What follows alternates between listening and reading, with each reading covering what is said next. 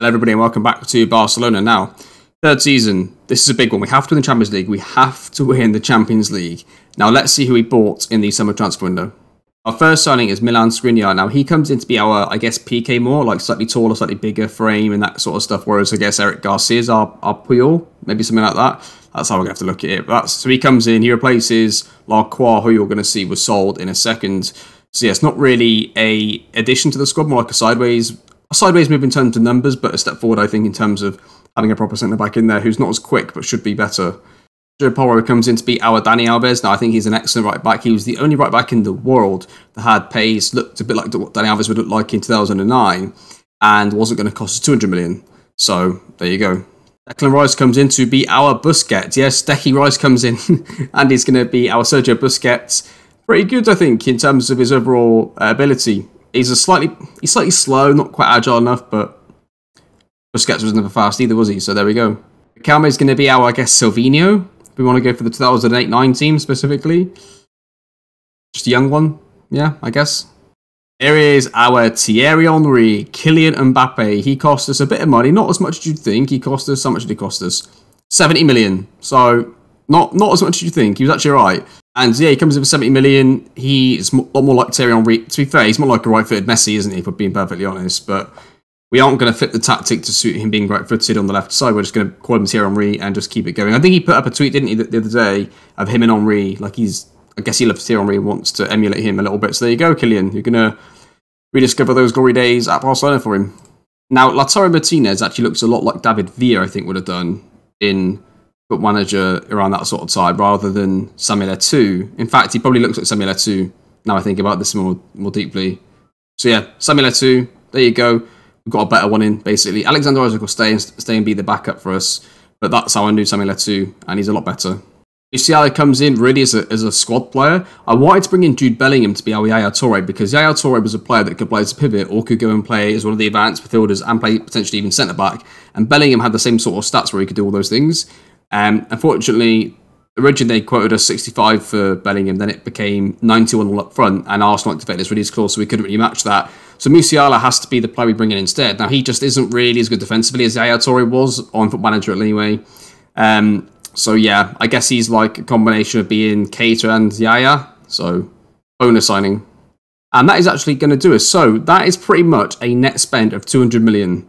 So that's not actually that big for transfers out, because we brought in almost half the money that we spent. So it's not too bad at all.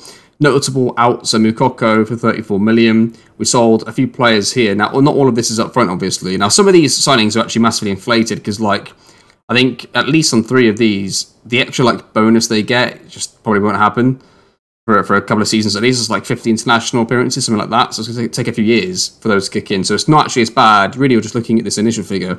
If you took all those off, you're taking a bit of money off each. So we're actually our net spend's probably down and below 200 million, I would say. Most of these signings are up front, or they're just in installments. There's no after somebody wins a trophy, that sort of thing. The only transfer, I'll tell you why we had to sign Musiala. That one wouldn't have happened. So if you count out Musiala, we actually signed 1, 2, 3, 4, 5, 6. So it became 7 signings, and it should have been 6. Now, the reason we signed Musiala was Newcastle activated Ndombele's 40 million release clause. And I basically thought, if we're going to lose Ndombele, I'd almost rather take some of it over in installments, because of the monthly finances. I don't want to start losing money, to be honest, if we can avoid doing that. So I decided to offer him out while they activate his release clause. I think he'd have signed for them anyway.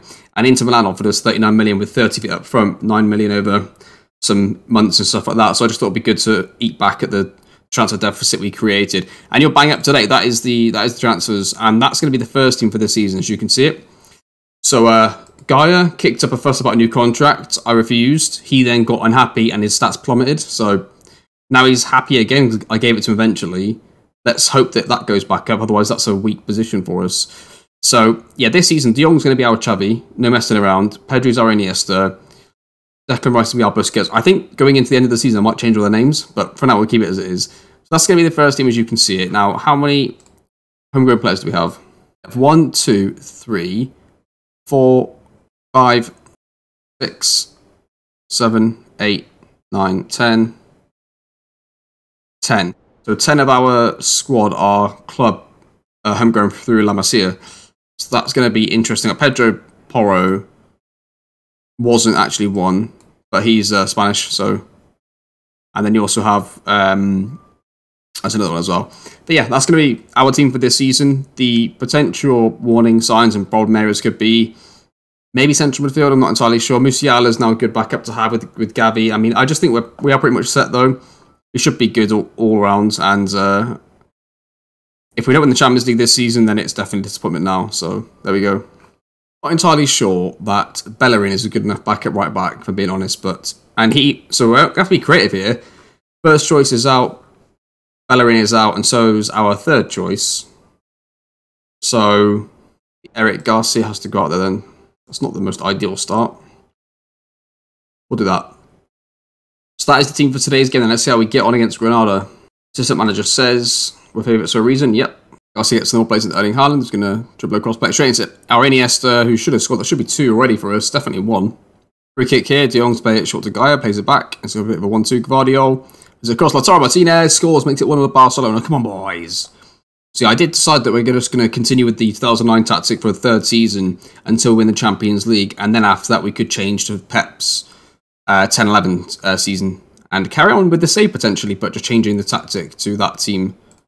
I did like it was really fair to change tactics when this hasn't really got the success that I intended for it yet, so we'll see. We could still tweak it a little bit this season as well, because I'm not liking some of those early pings and switches, like the width we could take down maybe another attacking mentality, so they don't do those like what Guy and Mbappe might do here. Well, that's not too bad. That's just wow, there you go, pick that one out. I don't mind the odd ball in behind to like a Samuel 2 run, which is what would have happened, but as long as it's not all the time. So like there, I don't mind it if it's every now and again.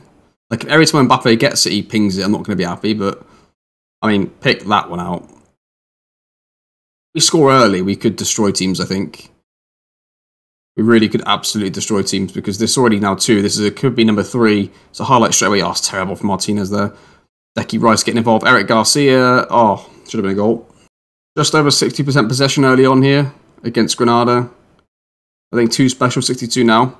Corner, Gaia whips it in. It's headed away. Eric Garcia is now going to come short and play it to Decky Rice. De Jong. Eric Garcia whips it in. Lautaro Martinez. 3-0 Barca.